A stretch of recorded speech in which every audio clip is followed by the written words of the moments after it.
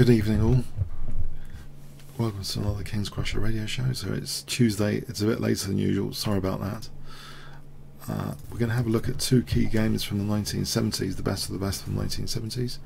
The first one is Spassky against Fischer from that amazing 1972 match.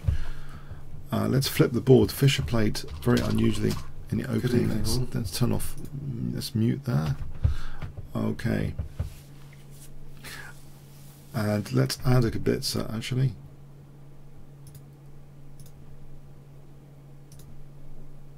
And into Livebook, into Livebook as well.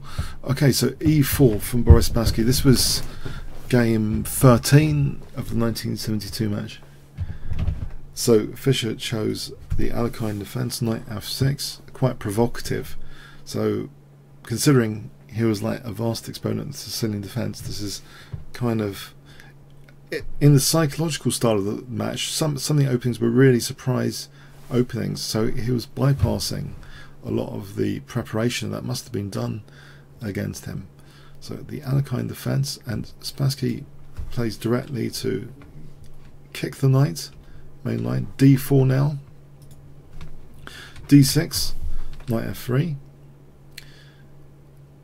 G6, bishop c4, and the knight goes back to b6, bishop b3, bishop g7. So this is quite a provocative opening, not seen at very high levels much anymore, the Alekhine defense. I think because there's ways of white getting a small definite edge without having to go all out to try and bust black up.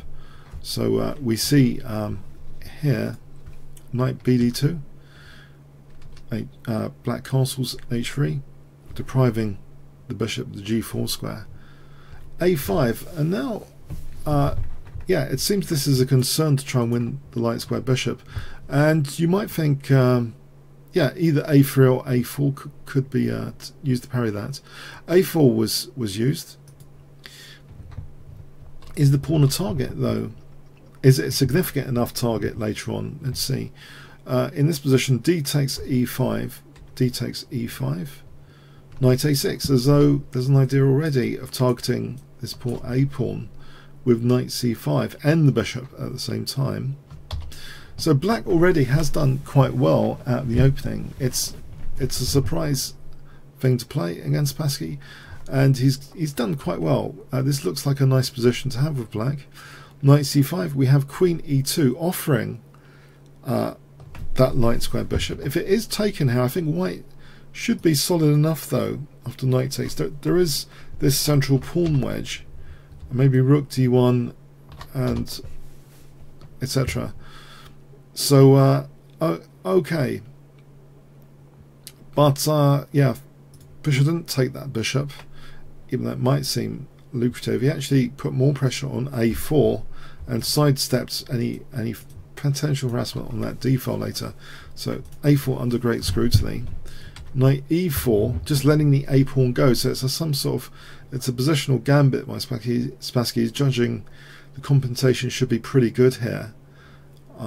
Some sort of king attack could be whipped up maybe. And Fischer does take this pawn a little bit like materialistically. This a pawn is taken. We have bishop takes a4. So there's other interesting choices here. Maybe just preserving the bishop is interesting. Bishop c4, but yeah, we're in. Okay, bishop takes a4, knight takes a4, rook e1. We have knight b6, bishop d2, a4. So holding on to that pawn.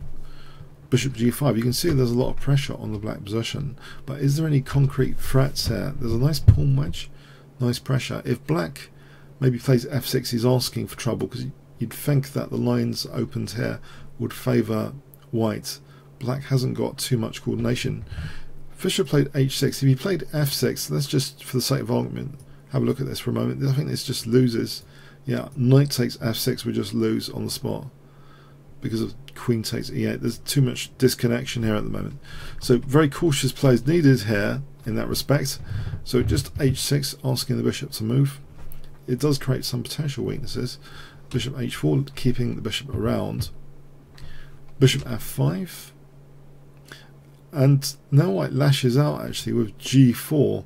And you might think that might be a sniff of some weaknesses later. G4 it might have some implications later. Bishop e6, wanting to keep that bishop, and also there's a bishop c4 supported by the knight.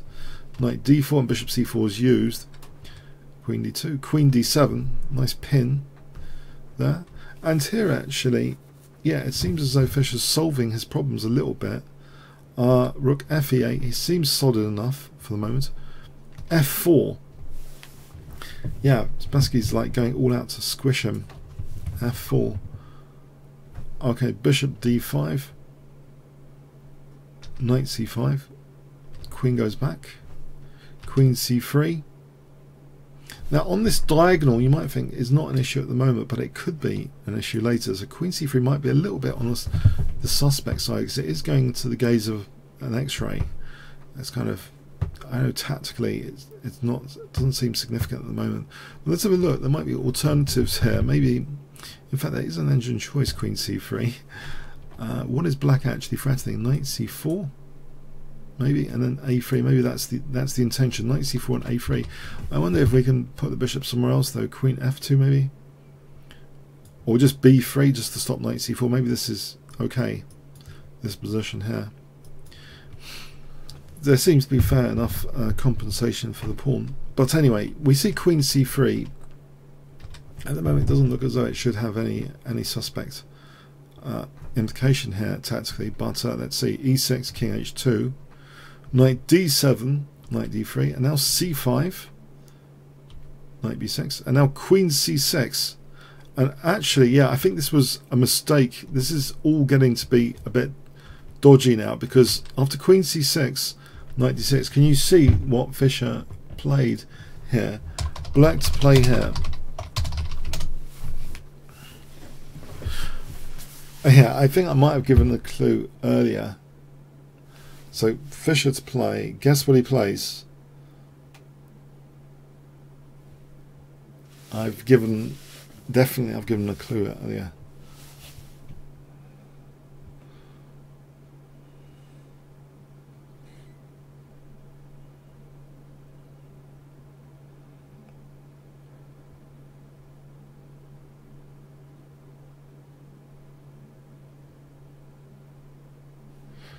I hope you can all see it. Yeah?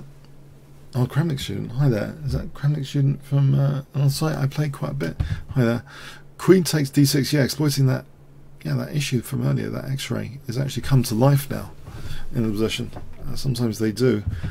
There's sometimes a particular configuration which comes more quickly than you might expect to exploit what was a theoretical issue, now is a totally practical issue on the board. So this simplifies it for black, and also at the same time now gives black what seems to be a promising outside pass pawn.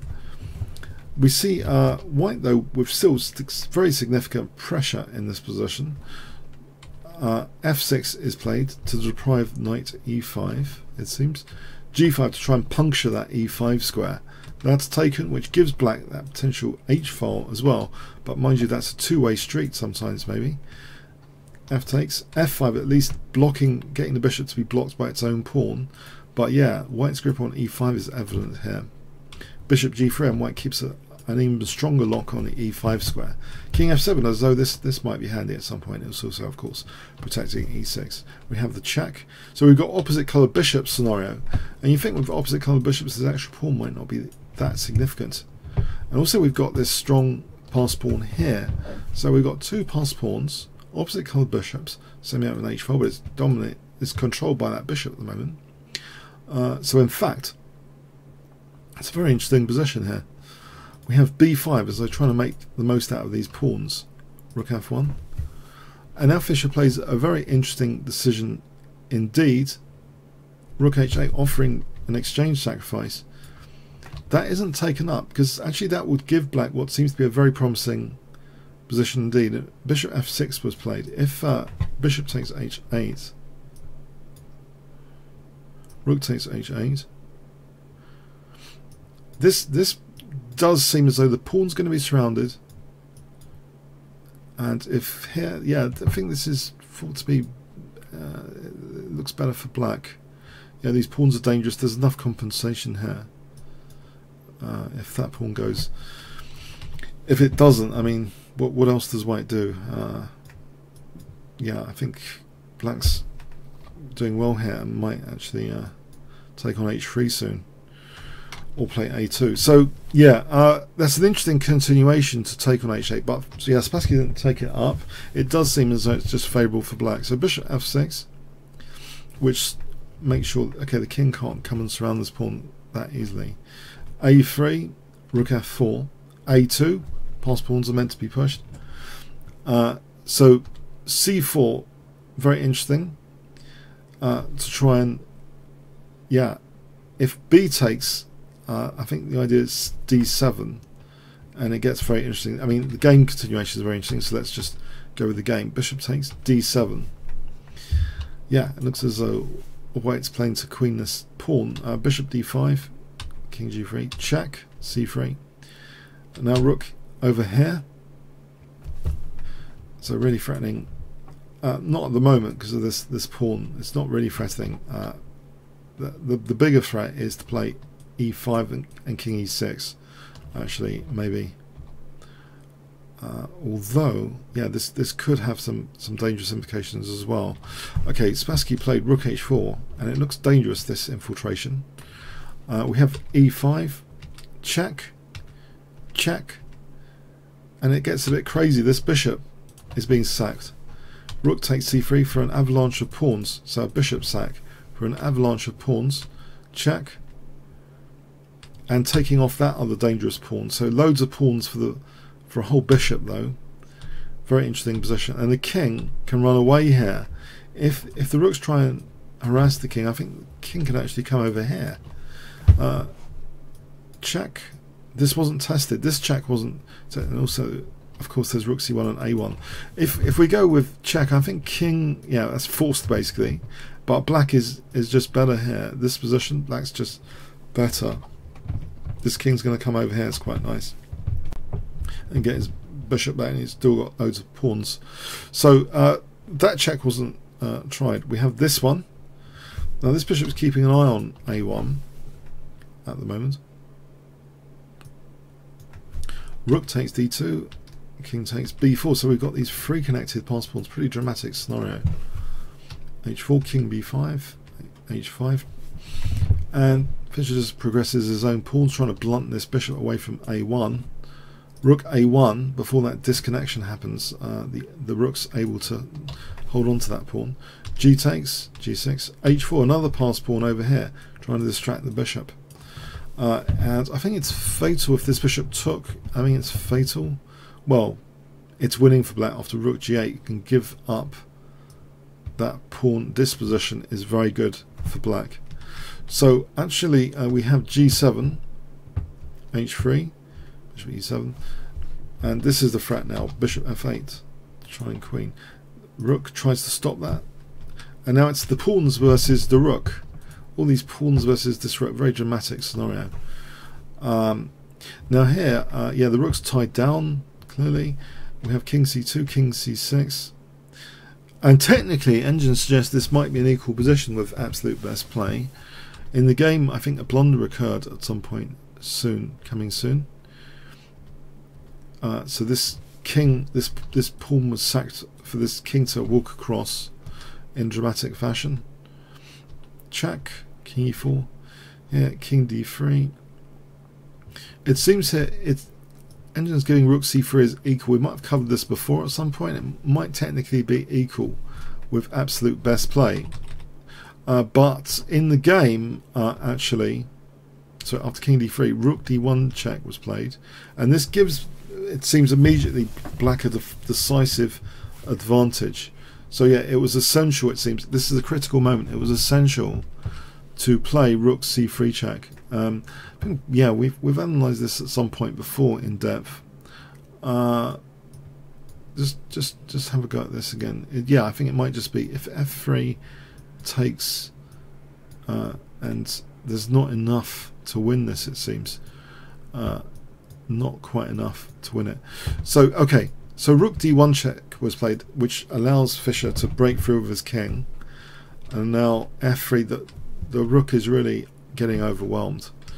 Bishop c5, which releases this rook. Rook takes g7, rook takes c4. f2 is also interesting as well as what was played, which is rook d7.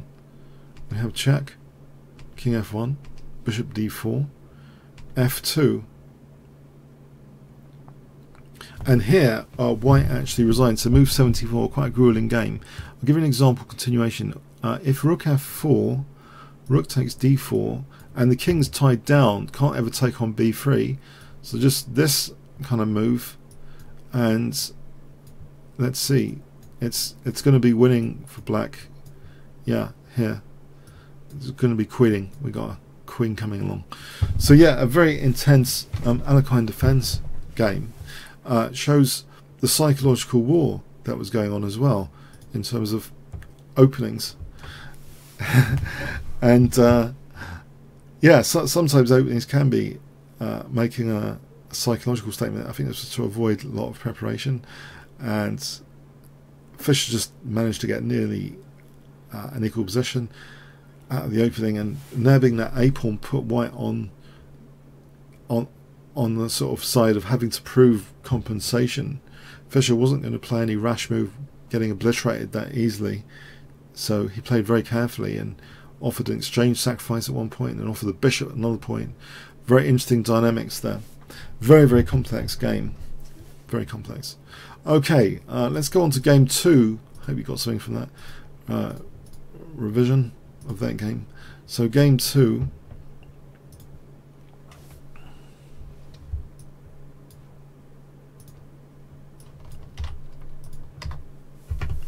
Okay, this is Anatoly Karpov against Onzuka. I think this is considered by many as one of Karpov's classic games. So we have e4 from Karpov, e5. Let's take white's side. Not biased or anything to Karpov. Knight f3, knight c6, or maybe I am. Bishop b5, Roy Lopez. So it's a classic Roy Lopez. Started off as this classic Roy Lopez, very tried and tested territory. We go into what's known as, I believe, the Chigorin defense soon. No, it doesn't seem like Chigorin. I think this has been misclassified. Let's see, c5, d4. Oh, yeah, maybe it is. Queen c7. This apparently is Chigorin defense, this line. With 11, d4, queen c7, knight bd2, knight c6, Chigorin defense. Chigorin. d5, white gains space. Knight d8. a4, trying to work with that a file, rook b8. A takes, and now white tries to fix those pawns on the queen side. Black is not tempted yet with c4, knight f1, bishop d7, bishop e3, rook a8, queen d2, rook fc8, bishop d3. I have actually annotated this game in detail, by the way, on the channel. You can actually find it on my channel with a much greater analysis in detail if you wanted. This is just a brief overview. I should warn you, brief overview and revision. So knight g3. These knights are points for something, but where is white's pawn break on the king side? Does white need a pawn break on the king side? Rook a2, c4. Now this is interesting, this c4, because it does give white technically access to a7, and you might think, well, how is that significant? And here is the remarkable move, which for me is an iconic Karpovian move, which helps write opening books on how you could try and gain control of a file. So I think this is one of the most instructive Karpov games, and this move in particular is how you would try and gain control of a file. Can you, what is Karpov's move, positional move? Can you try and guess it?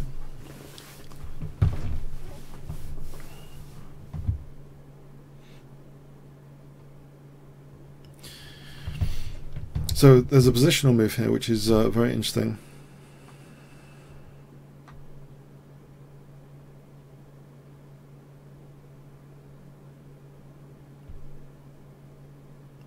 And you might not get like the purpose of it. It's profound.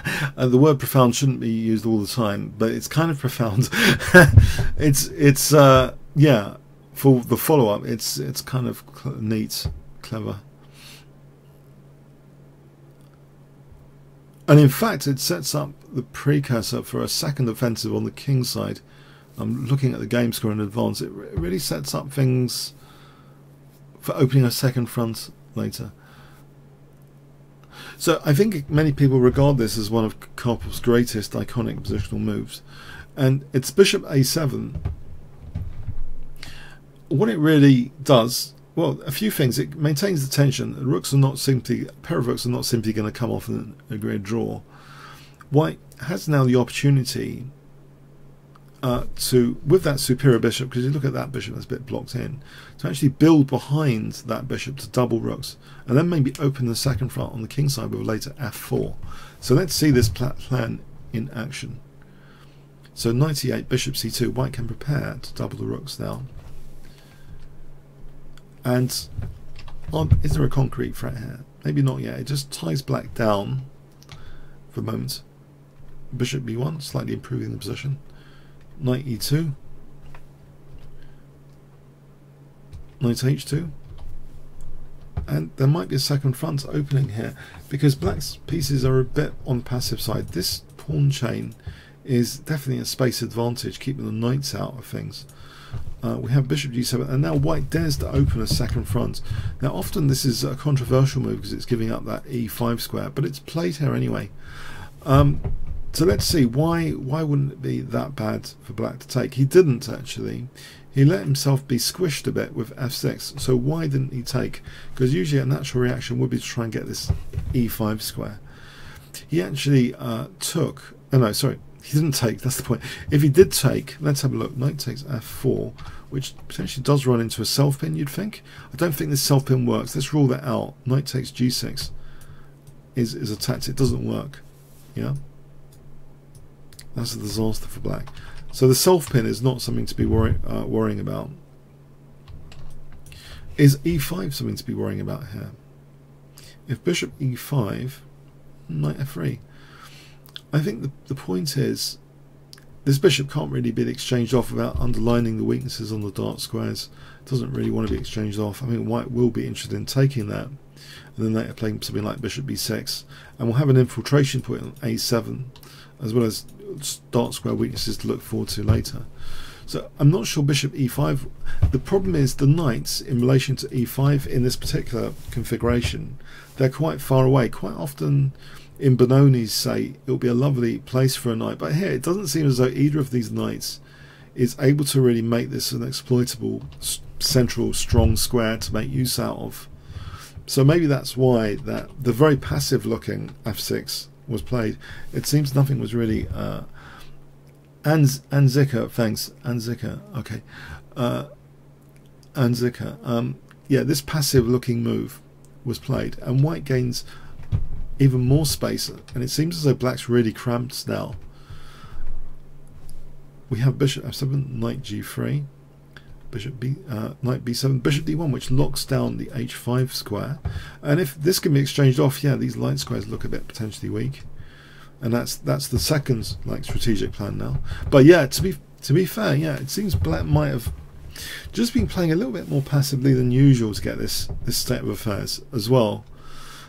So it's starting to be like strangled on both sides of the board, and you can see these advanced bishops. They're kind of, what are these advanced bishops really doing on both sides of the board? They're kind of keeping black locked down. Is that one way of putting it? They're keeping black locked down on both sides of the board, and you can see black is without any strategic pawn breaks to look forward to. So it's like the hope has been taken out of the position. If pawns are the soul of chess, this is quite a miserable position because this bishop is not particularly happy either. It's the pieces are just not very happy. The knights haven't got squares. The bishop's pretty dead here. Everything's pretty passive. Okay, knight d8, rook a3, king f8. Just this prepares an Alekhine's gun potentially. But I don't think that's actually used now. We see instead the tactical knight g4, which relies on the king's exact position here on g8. So bishop takes h8 is not played. This is not played because it would run into knight takes f6 check, winning the queen. So that's why that's able to be played now. Knight g4. We have king f8, and now the strangulation, knight e3, king g8, and now that's taken off. And in fact, black took with the knight, not the queen. If he took with the queen, then bishop b6 strikes nasty stuff about black here, with rook a7 to follow. Okay, so this, you see an infiltration which is really significant now. If say here, I think, yeah, this is just nasty, this position, because I think white is threatening knight h5, and you can see that rook is actually contacting the other pieces here. So that kind of thing could happen on queen takes f7. This bishop b6 could be strong there. So we see knight takes f7. Now queen h5, knight d8, and now white just plays queen g6. He would love to get a knight to f5. And you can see that this basic plan still exists of trying to get an infiltration on the 7th to help the queen. King f8, and now knight h5, and black actually on move 44 resigned here. So yeah, black didn't help himself. He played a bit too passively without too much counterplay. So why would he resign here? I think it's because really bishop b6 and rook a7. If we look at queen f7 here, perish the thought of queen g6, because then, you know, knight f5 is huge. So you can see that's just horrible. But let's imagine queen f7, bishop b6. I think is going to be crushing. Say a pair of rooks come off. There's rook a7 coming in here. If knight a8, there's still rook a7 and making contacts over here. And this is just fatal. You know, for example, this, we've got g7 now targeted. So it doesn't matter about this, because rook takes g7 is totally winning with the idea of knight f5. Yeah. So that's just a totally winning position. It hinges on bishop b6 being a key move here. The earlier positional play on the queen side made it really that, yeah, you have to be always watching out for the queen side infiltration to help the king side attack. This is just miserable. So it's understandable that he didn't really want to play this out. It's just a very, very passive position. If queen takes g6, you can see that this is just a nightmare. This is better to resign sometimes than play on such positions. Yeah, with white's dominance of the a file. So yeah, he resigned. You might think without asking for proof, but yeah, I think there was sufficient proof positionally if you're playing against Karpov especially. So yeah, that was a very nice positional game, ending on knight h5 there. So yeah, I hope you got something from this game as well. I think it went into middle game books how you would make use of an infiltration point to give yourself the option of infiltrating at some point, opening a second front, having resources over here which you can somehow connect your resources on the queen side to your king side at the most appropriate point. So it was a great positional and attacking game actually on both sides of the board. But black, yeah, unfortunately, yeah, he just got into a very passive state. But there does seem to be some logic to not playing e takes f4, as mentioned, that things didn't seem to work that well for that e5 square in this particular configuration.